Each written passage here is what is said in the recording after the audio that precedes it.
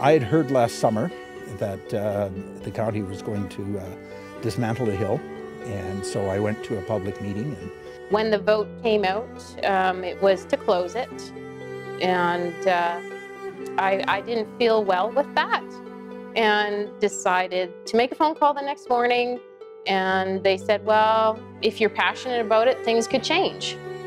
Well, I think when we showed up that day for the presentation, we broke fire codes because so many people showed up. That saved the day.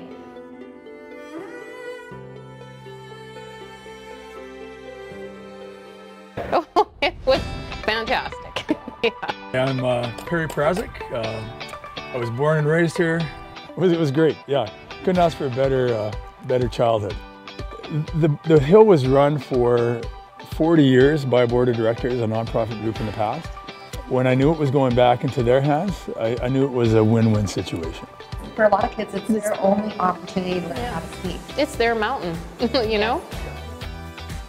I actually used to walk here from our farm. It was about 3 miles.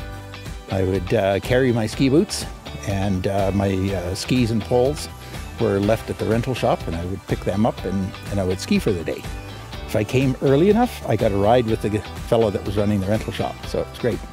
Kids need to have something to do, and there's nothing better than to be on a ski hill. It keeps families together because it's one of the few things that you can do as a sport, anywhere from 80 to 4.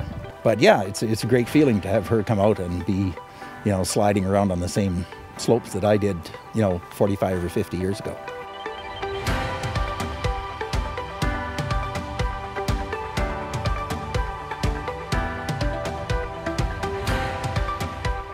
I'm still here making snow, building the terrain park.